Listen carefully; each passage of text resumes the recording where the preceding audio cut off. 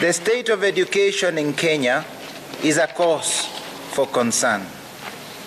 One of the critical issues aggravating this situation is a discoordinated and abrupt changes of policies and directives in the entire system, all in specific areas of education.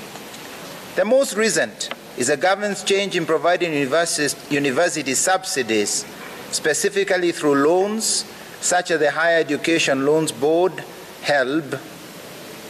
These changes have created barriers for economically disadvantaged students, hindering their ability to access higher education.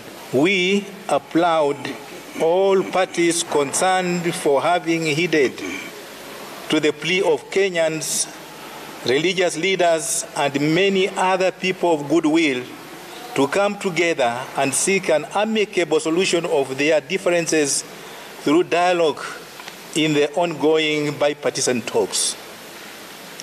This has given our country a lease of life and renewed hope for peaceful coexistence.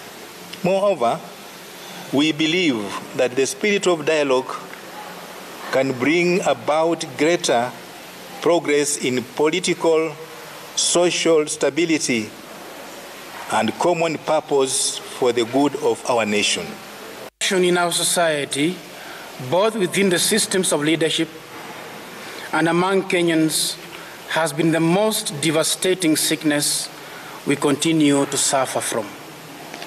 Unfortunately, we don't seem resolved enough to truly and comprehensively rid ourselves of this great monster.